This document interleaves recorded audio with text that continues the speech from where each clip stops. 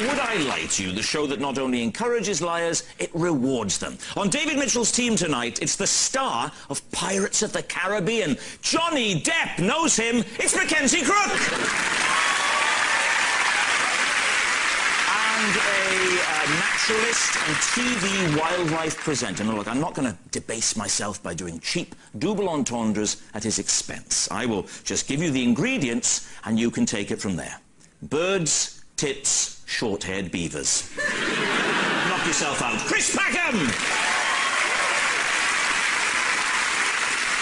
And joining Mack tonight, the country's most famous Victoria behind Beckham and Station. It's the writer and broadcaster Victoria Coren. And a fine comedian who once starred as the voice of the Welsh Tourist Board. Imagine demeaning yourself by appearing in an advert. Rhodd Gilbert!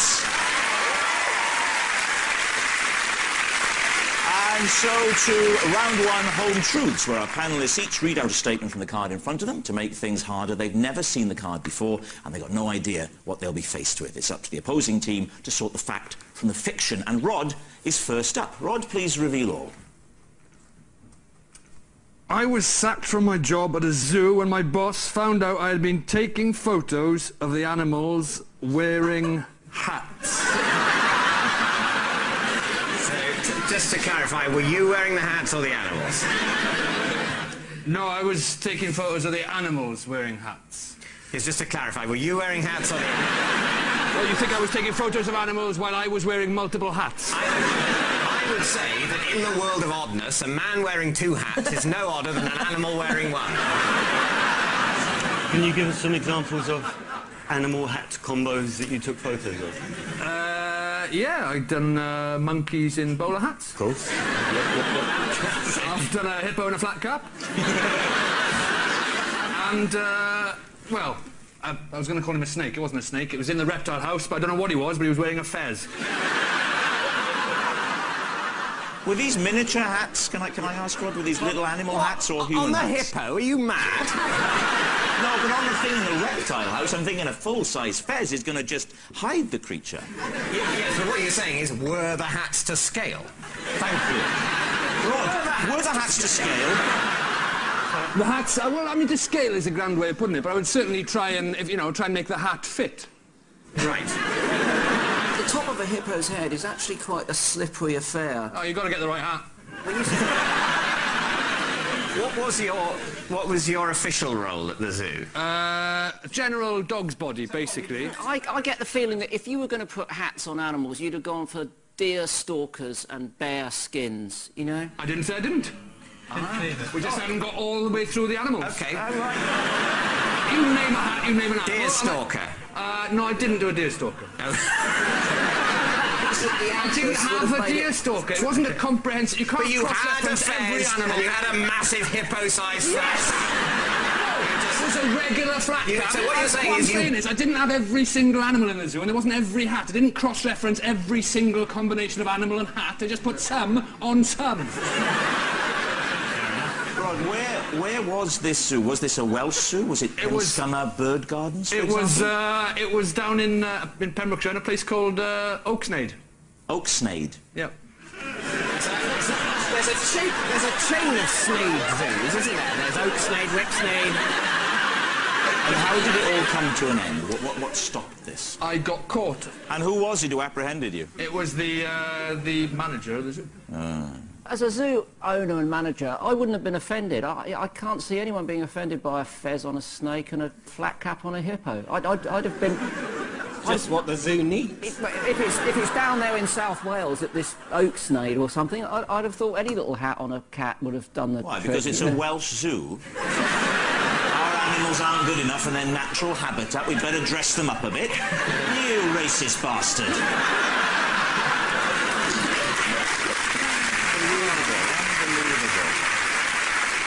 Well, David, what do you think? Well, I'll ask my team first.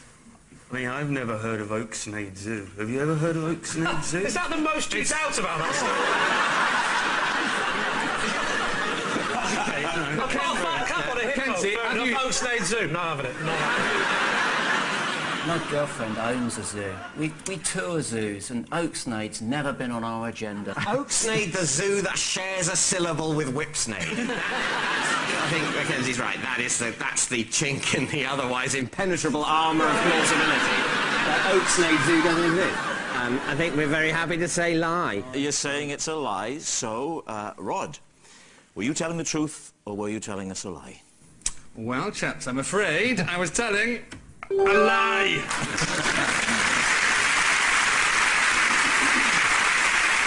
Yes, it was a lie.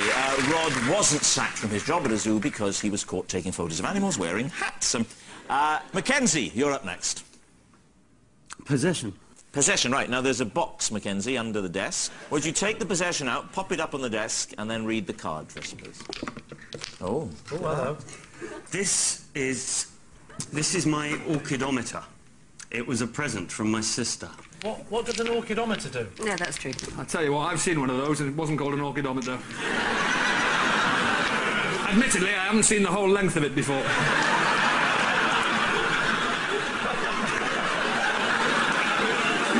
What's an orchidometer, Mackenzie? It is a piece of medical apparatus Yes. used for determining the size of testicles in male humans. Why do you need to know the size of male testicles in humans? I'm 42, nobody's ever gone, hey, extra large. I don't. This was bought for me by my sister. Wait a minute. What? Some of them are so small. They're tiny. You'd be surprised.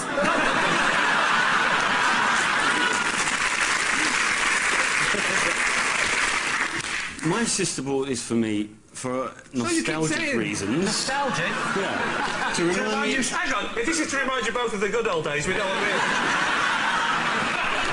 Well, surely nostalgia. My sister, when I was growing up, you know, as my size fit, she would do a little mark, pencil mark on the kitchen wall. Fair enough, but For your testicles?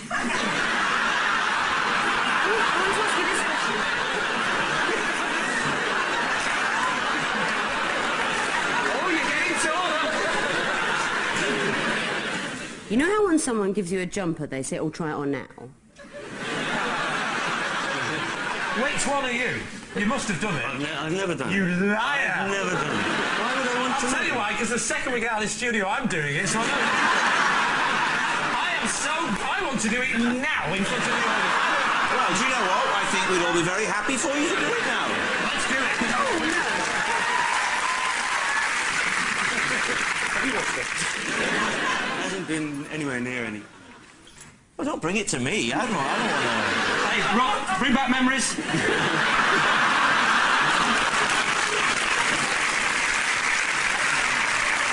Right, I will do it, but I'll do it under the desk. You're not going to get your... Come on. One, just one then. Meet me halfway. Come on, then. Come on then, no. This is a real medical thing. Why did you get it then? Because when I was younger, I was a very slight chap, not the When you were younger, fine you were slight? specimen of man. Blimey, before what were you, a today. stick man? And I used to have to go to a hospital to be measured in all sorts of creative and Keep it light. one of the ways they measured me was using an orchidometer. And They measured your testicles with it. yeah, not with that one. What are you going to say? With your testicle measuring device, you spoil us, Ambassador. the question is whether his sister got it for him, and not what this is. His sister got it for him. He's telling the truth. Can you not? Am I... But this can't be real. Take those. This can't be real. Have a look at him through those. Tell him your sister gave you that as a present. Have you got truth glasses? They're not allowed on this show.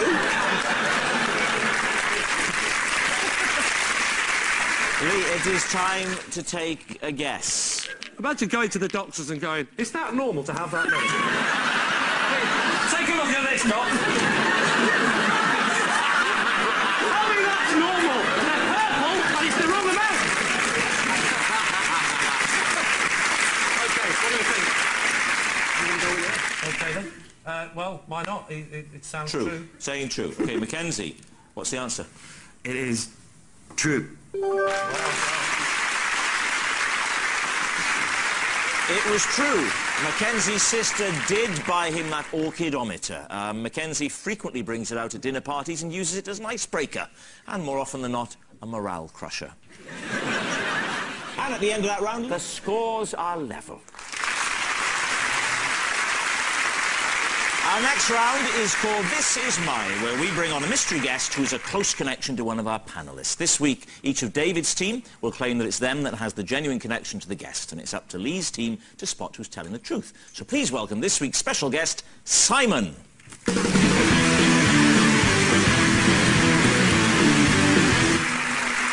So, Mackenzie Crook, what is Simon to you? This is Simon, and when I hoaxed my school by burying some treasure, Simon found it and the police were called. OK, all right. Chris, how do you know Simon? This is Simon. In a virtual world, we're married. And finally, David Mitchell, your relationship with Simon. This is Simon. He has a large tattoo of my face on his knee.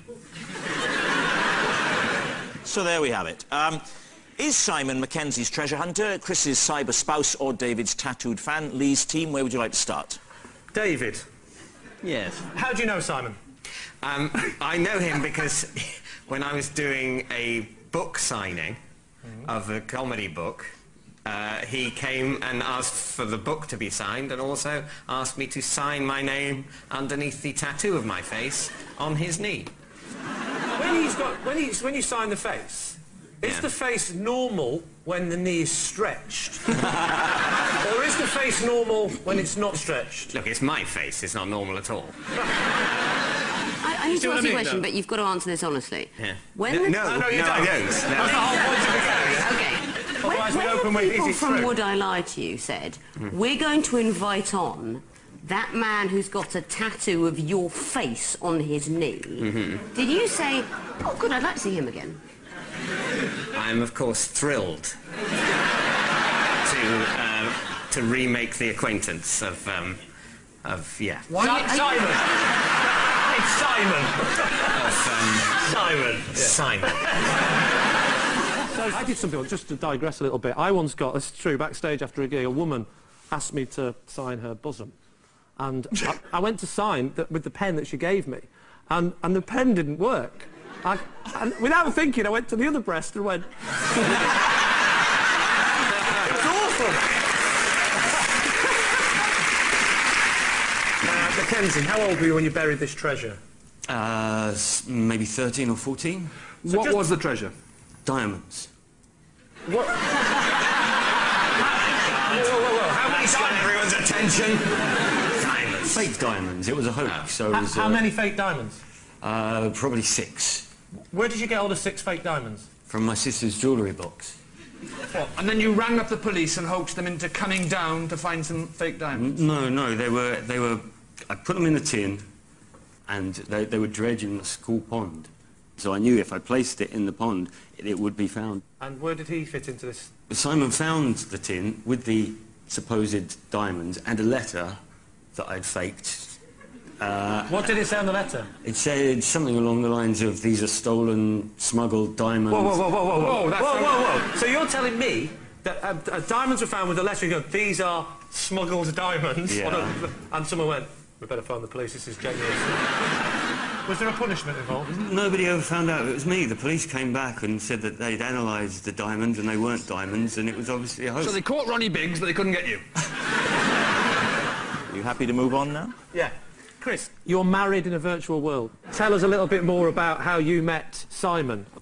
Second Life is a virtual world that exists on the internet, secondlife.com, and I'm one of the players. There are various roles that you can play. You invent an avatar for yourself. And you are? My avatar is Audrey Hepburn. Is what? Audrey Hepburn. So you're playing the woman in this relationship? Yes. Why have you got a second life as a woman? Well, part of the whole thing is that you can be whatever you want to be, and as I say, a lot of people take it... Don't start singing I Am What I Am. Well, I thought, well, I'll change my personality. I'll be Audrey Hepburn, as the Audrey Hepburn happens to be one of my real-life heroines. Right. And Couldn't do Hepburn because someone had already done it. And what is Simon's avatar? He is Simon Bernstein Jr. Right, and where did you meet him in this virtual world? Well, when you go on there, you can go to places and then you meet people. They contact you. A bit like real life, but for sad people. So his name's Simon and his pretend name is Simon? Yes, but his real name's Simon Morgan. Presumably, rather like Audrey Hepburn, he couldn't be Simon Morgan because someone had already done that. There were about 20 million people No, do but this you're thing. not Audrey Hepburn. No, Halpburn. Yeah, no, but you wanted it. Yes, but he is Simon Morgan, is what It's like a psychiatrist coach. You are not Audrey. I'm not going to tell you again. We went through this last week. You're not Audrey Hepburn. I still haven't established where you met Simon Bernstein Jr. I met him at a cocktail party. Yes? I married him for his money. But I married... Yeah, I believe you, because when you said you married him for his money, do you see his face? He couldn't help it. You said that. No, that was the ink on his knees drying. What are you going to say, Lee? Who do you think it is? This is a tricky one for me. Victoria, who is he connected with? If this was a poker game and I had to make a call, I'd say Mackenzie's the one who's not bluffing. You're going by body language. Well, that's interesting. What is it about his body that tells you he's not bluffing it? He has a sort of calm... I know for a fact readiness he's under to- heavy medication. I don't know if that's... Looking at it from a different way, the Simon is far too geeky for tattoos on his knees, but the Avatar thing, I think, sounds just a bit too plausible. I think it's Mackenzie. Well, listen, Victoria's a top poker player. She knows body language better than anybody. So you're saying that it's definitely Mackenzie Crook? You're saying that it's the buried treasure? Yeah. OK. Simon, would you like to reveal your true identity? My name is Simon, and when we were at school together, I discovered Mackenzie's buried treasure. Everything that Mackenzie said was absolutely true. Simon found the treasure Mackenzie buried at his school. And actually, we can show you the letter. Have a look at this. In this tin, I have placed stolen... You don't mind me doing it with an accent, do you? In this tin, I have placed stolen diamonds. Are you going to do it with an accent?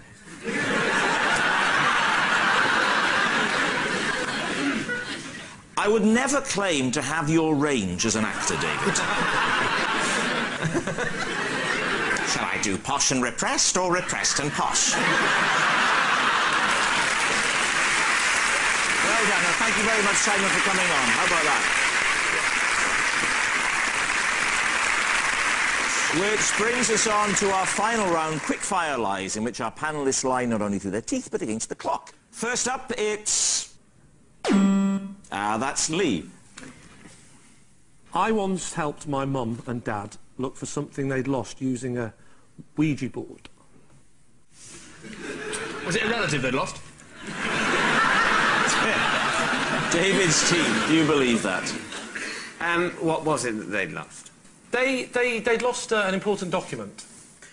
OK, I don't want you to be more specific. Oh, actually, yes, be more specific. A very important document.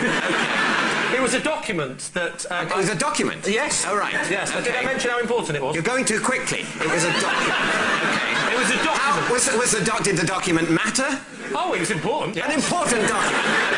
I can't stress upon you how important it was. Yeah. It was very important. What was the important document? Well, that's the thing. That's the thing. I can't... I was only young, and I can't remember exactly... They lost it. It was something to do with a potential court case. I don't think it ever got to court, but they were worried that a thing... Well, of course they didn't have the documents. They were worried that something might go to court, and they knew if they found this document, it would mean that they were proved to be in the right about the case. I genuinely can't remember anything more about it. Can we concentrate on the world of the dead? Did they get through to your grandmother? She went, where did you last see it? Retrace your steps. Where did you get the Ouija board from? I think one of the regulars, because we grew up in a pub. One of the regular what? We grew up in a pub, and before the invention of the internet, between 3 and 5, the pub closed, and you had to think of something to do. Obviously dabble in the occult. Dabble in the occult. And believe it or not, my mum and dad and all the regulars would have a little lock-in, and me and my brother were invited to do the Ouija board. If only you'd had Jenga or something more wholesome. No. And did you hold hands? That's a seance, don't be an idiot. Sorry, I get my bullshit mixed up. Yeah.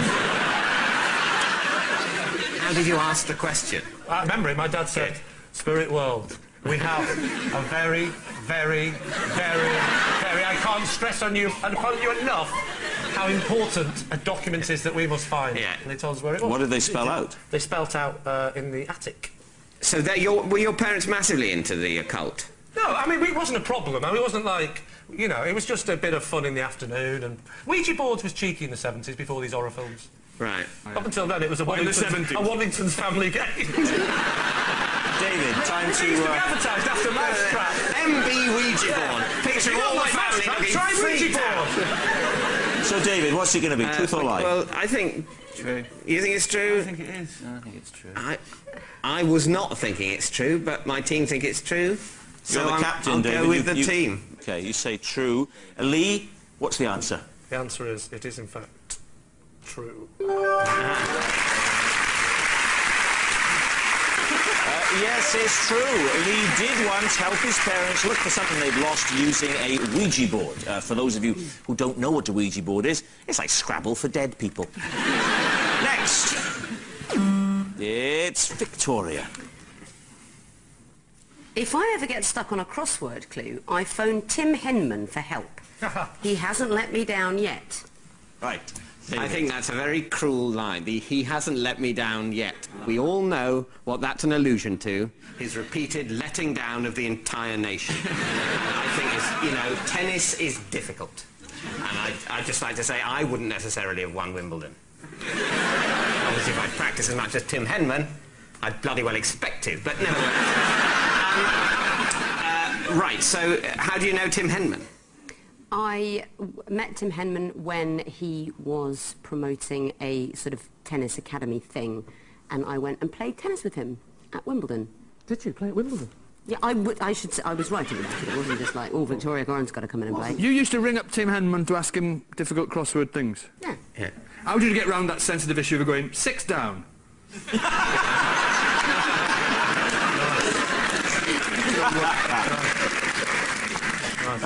So Tim Henman is particularly good at crosswords.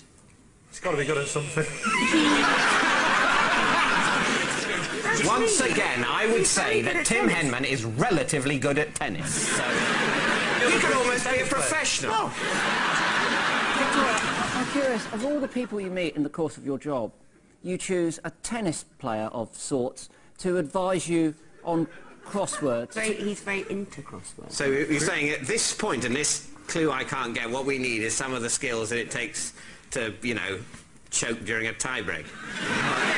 You're turning against him now, aren't Get you? your mind up. Which side of the fence are you on? Yeah.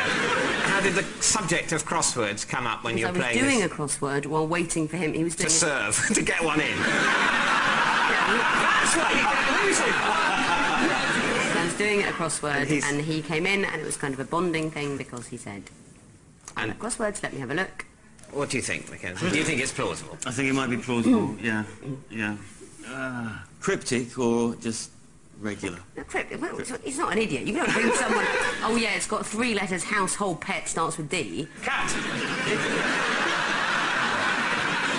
Mackenzie thinks it's plausible. Packam is saying... I think it's sadly probably true. Right, so you... True. Come So on. I don't have to think. You're saying true? True. OK. So, Victoria... You think I phoned Tim Henman to ask him the answer to crossword clues? Obviously, that's a lie.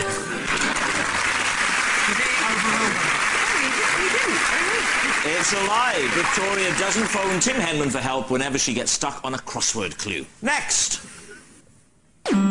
It's Rod. Oh. I once paid for some tapas with a Nissan Micra.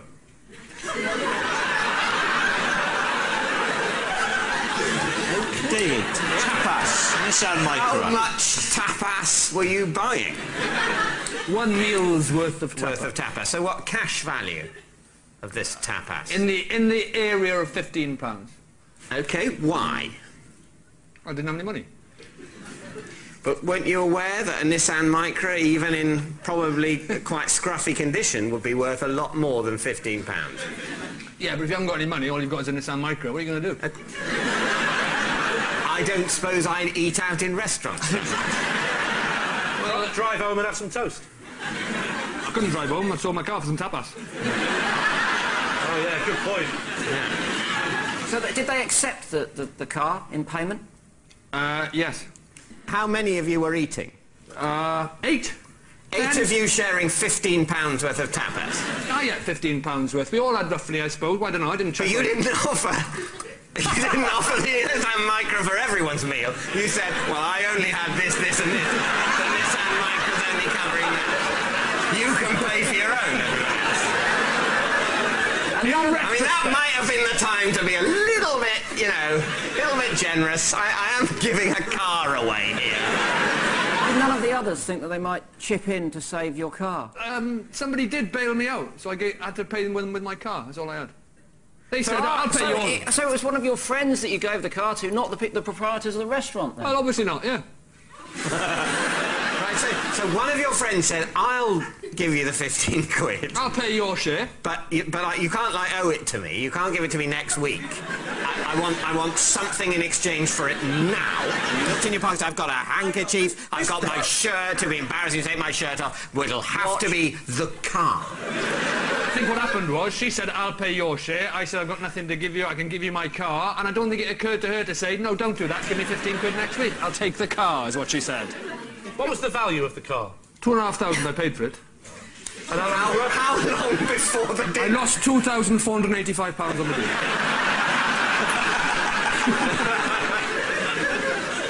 It was good tapas, it was nice. We had... I had albondigas. I had croquettes. Croquettes. Don't patronise me. And croquettes, and I had gambas a la plancha, grilled prawns. No. And then I threw in the floor mats for some patatas bravas. Right, David, what do you think? Is he telling the truth? I think not. I saw it. But it's so sort of odd and weird, and I think it's a lie. It's a lie. It's a lie. We're all saying it's a lie. OK. Rhodd Gilbert, truth or lie? It is a... true.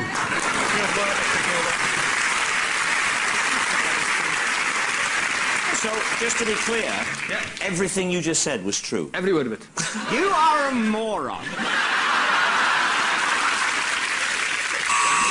And that noise signals time is up, and it's the end of the show, and I can tell you, well, what a shocker. Lee's team have won by 6 points to 4. But, of course, it's not just a team game, and my individual liar of the week this week is Mackenzie Crook. Yes, Mackenzie Crook. I suppose the clue was in the name. Never trust anyone called Mackenzie. Good night. Well done.